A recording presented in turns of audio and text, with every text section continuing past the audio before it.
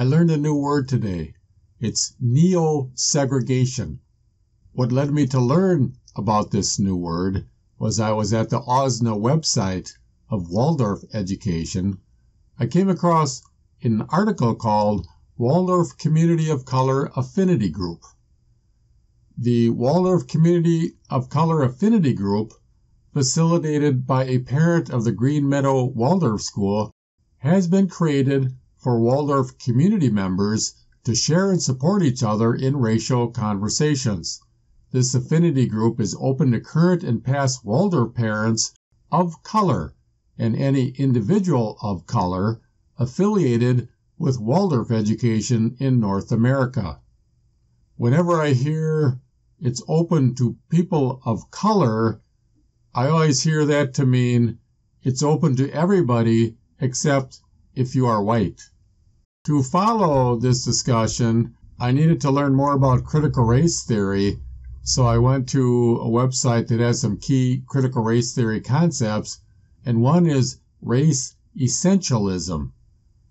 It says, critical race theory reduces individuals to the quasi-metaphysical categories of blackness and whiteness, then loads those categories with value connotations. Positive traits are attributed to blackness or people of color, and negative traits are attributed to whiteness.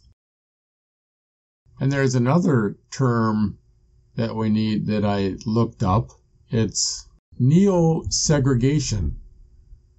Critical race theorists endorse a new form of racial segregation, often called racial affinity groups or racial caucuses, with separate meetings, facilities, living quarters, and training programs for whites and racial minorities.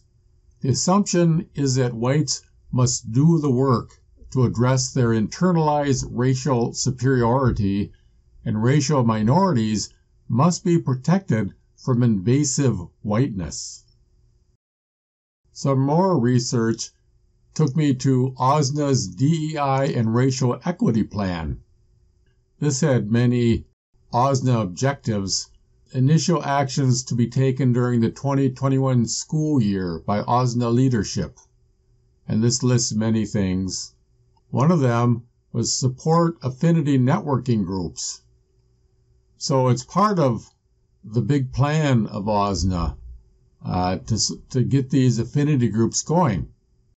There's some major problems with these groups, though. There's political implications, there's legal implications, and it's also questionable if this really supports the Waldorf method of education. I mentioned this article about affinity groups to a Waldorf teacher, and she sent me this email to explain how the Waldorf method works when it comes to diversity of culture. Once a community of families has formed, then it's up to the individuals to contribute out of their diverse cultural experiences what is unique and appropriate. Tell African stories or cook Indian food or celebrate Chinese New Year with the whole class. Whatever is living in the individuals can be infused into that group, and each class would ideally be different accordingly. So, according to the Waldorf method, the cultural diversity of the students is shared among the whole class, so that everyone can be enriched. Now that makes sense, doesn't it? Here's an article about how controversial politically this topic is, and how it drags the Waldorf schools into the middle of the hottest political controversy in the country. I mean, do we really want our children in the middle of that? Former Georgia teacher says critical race theory should be out of classrooms. This is neo-segregation. Cherokee County Schools vow to prohibit critical race theory teachings. This article is about a school board who is banning critical race theory in their schools. A former Georgia second grade teacher said on Wednesday that critical race theory should not be in classrooms because it amounts to pushing neo-segregation onto children.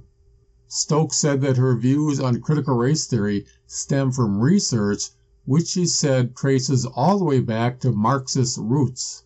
It is a divisive ideology, she added.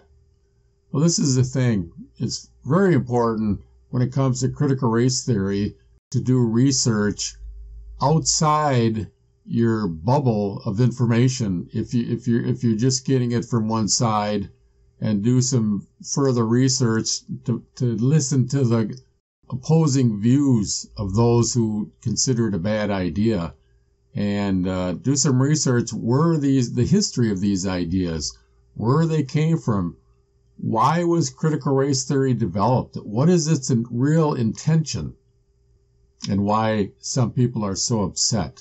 Mentioning the hard work the United States has done to move beyond racial differences, she claimed that the government is seeking to mandate racial segregation on children again.